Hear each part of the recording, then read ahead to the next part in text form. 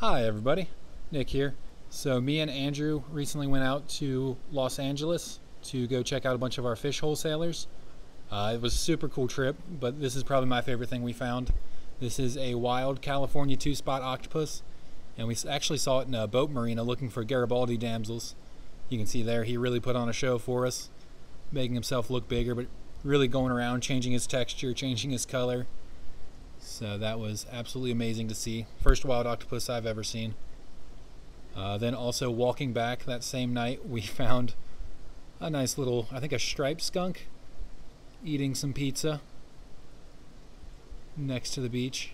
So also very cute to see. As you can see, jalapeno pizza, enjoying himself. Not a fan of our light, but he tried dragging his pizza off. Then he actually found a second slice over there as well. Thanks for watching.